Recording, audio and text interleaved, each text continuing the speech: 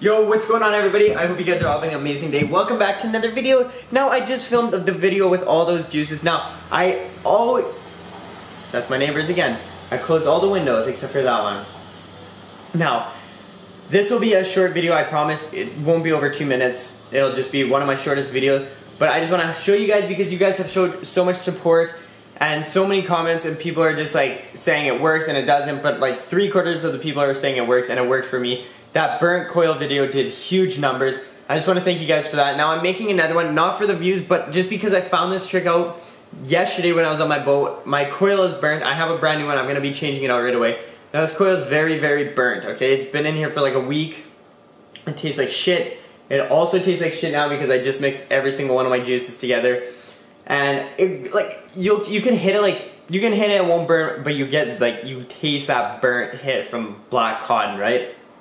Now, there is this easy way that you guys can fix your burnt coil on the go, not like poking holes, not screwing with your coil. You don't even have to take the vape apart. Now, go ahead and hit your vape, okay?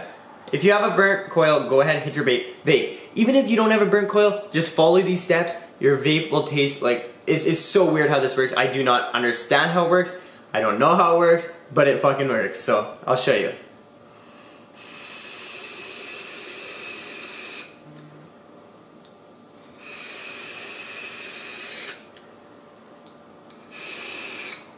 Okay, that last hit is burnt. The last 2 hits were burnt. Now, go ahead, open the top of your vape to fill it. Just how you would fill it. Now let it sit for 5-10 seconds, okay?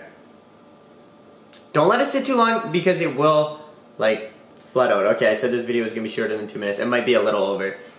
But you don't want to leave it too long because for some reason I don't know if it puts pressure into the vape, and I left it for like 15-20 minutes and juice literally was flooding out the bottom. Now, go ahead, close the top, go ahead and hit it. Oh god. Yeah, I would say it tastes good, but it tastes fucking horrible because of all these juices. Now that should work. Do that every time you get a burnt taste. Just let it sit 15-20 seconds.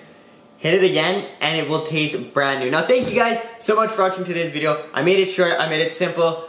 No hating on this video, okay? It works. I don't care what you say, it works. But anyways guys, thank you so much. Make sure you guys subscribe to the channel, turn on those post notifications, comment something down below, let me know if it worked for you. Drop a like on the video, check the rest of my videos out, and peace out guys.